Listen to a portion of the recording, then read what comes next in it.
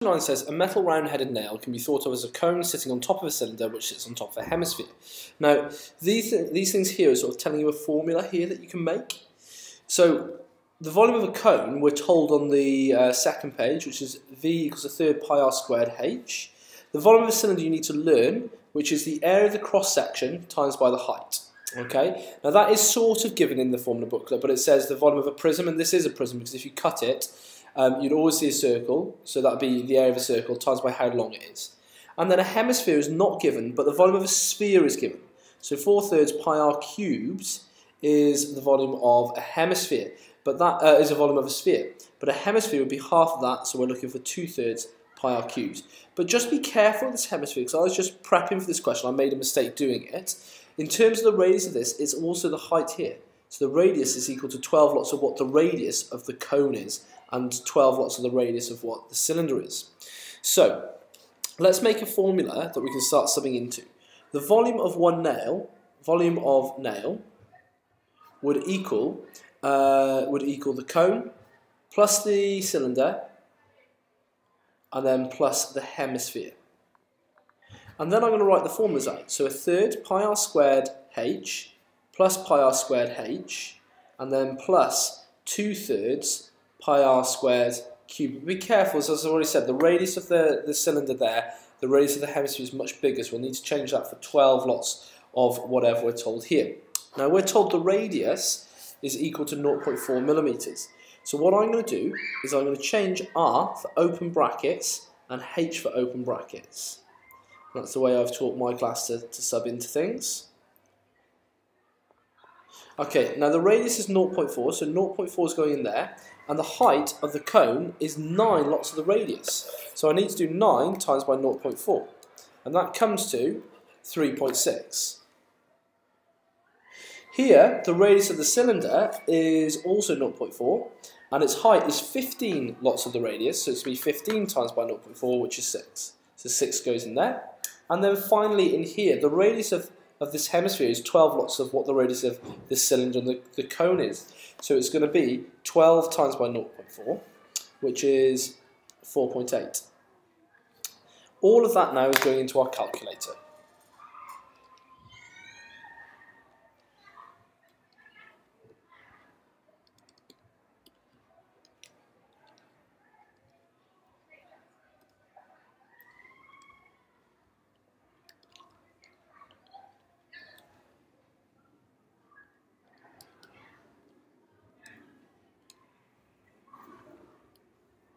And that comes to 235.2424579. Now, there's a very particular reason why I've written it like that. And the reason is because I haven't finished the question. We're told that a metal cuboid of volume 18,000 millimeters cubed is melted down, and we know that volume of one nail, takes up that much of the volume. So what we need to do now on the next page is work out the number of nails going into it. So if we've got 18,000 millimeters cubed of a volume that we're going to use, and we know that one nail takes up 235.24 blah blah blah millimeters cubed, that will tell us the number of nails. So what I want to put into my calculator is 18,000, and not divided by that number that I've written down there, but use ands as a way of having a bit of consistency and using a really accurate way of making sure you have no rounding errors, which comes to 76.516 blah blah blah nails. So that's telling me it's 76 and a bit nails. So that means that I can make 76 nails. We wouldn't round that up because it's 76 and a bit. Even if that's 0.999, I can't make that 77th nail. Okay? Now the next bit is saying circle either true or false for each of the statements below. It says a nail double the height of size A will have a total height of 28.4 millimeters.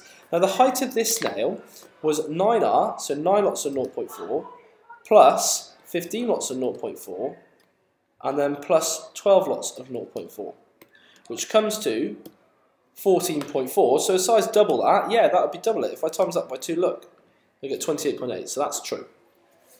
Next one says, a nail double the height of size A will be 8 times the weight of nail A.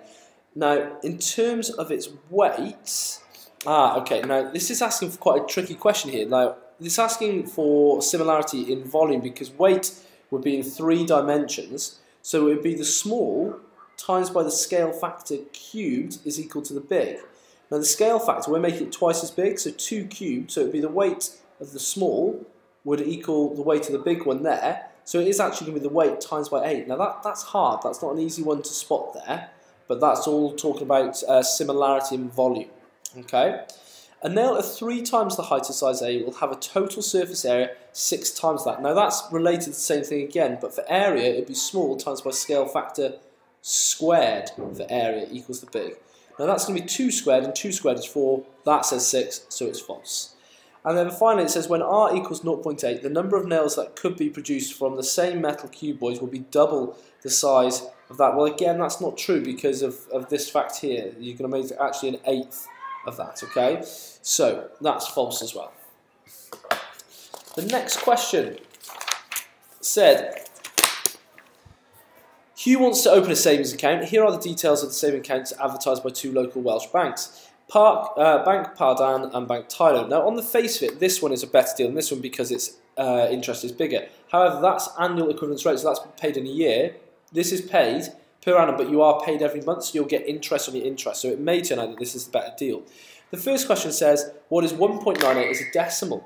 Now, 1.98% means 1.98 divided by 100, and that comes to 0.0198, and hopefully that's an option. It is there. Okay.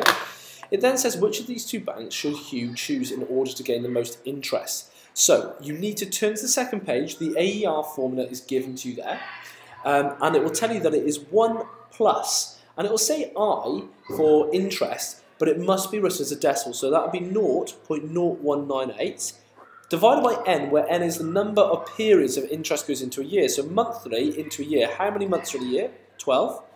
That divided by a number there will be the same power number there, and then it will say take away 1. That answer comes to 0.0199 blah blah blah. Now that answer is as a decimal like we have here. We'll need to turn that back into a percentage.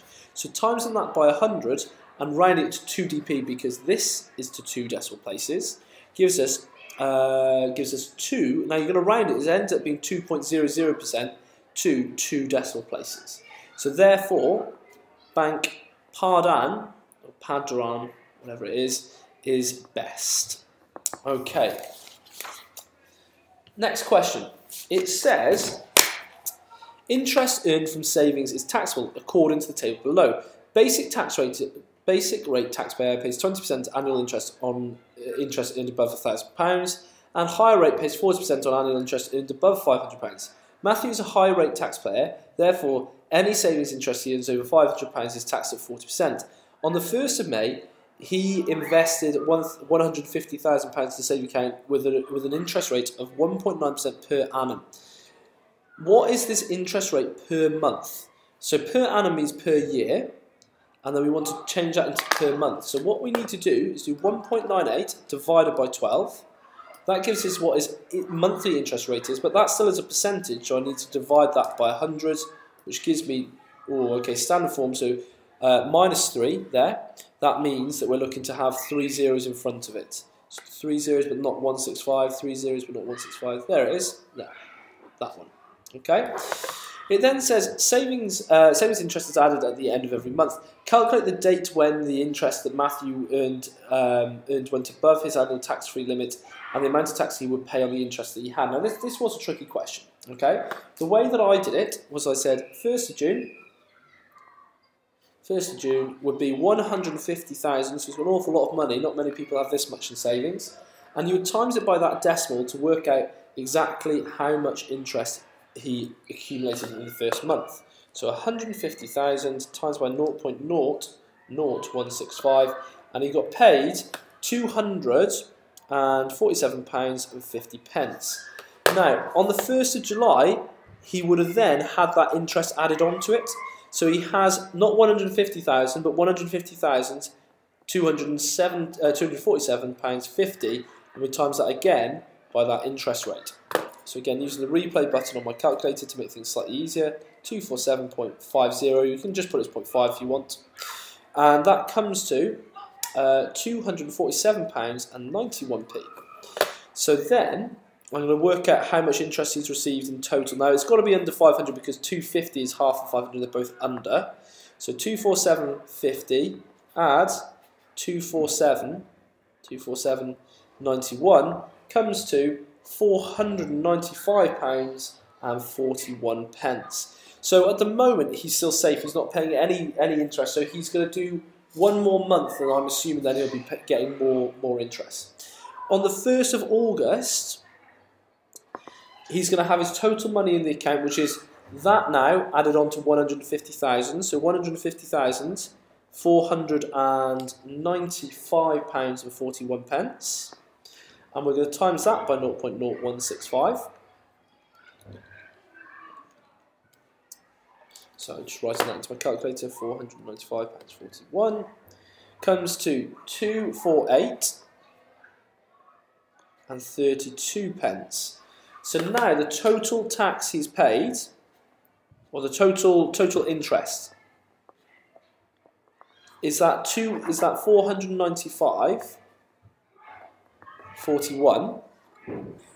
£495.41. Add this bit here, add the 248.32, which into a calculator goes, and he's earned £743.73. Okay, now in order to go and work out how much tax he's paid, we're told, it says calculate the date and when the interest that Matthew earned above his annual tax-free limit and the amount of tax he'd have to pay. Well, it says he only pays 40% on annual interest above 500 quid. So we're going to do 743.73. We're going to take away the 500 quid that he pays no tax on. That leaves him with £243.73 that he pays tax on.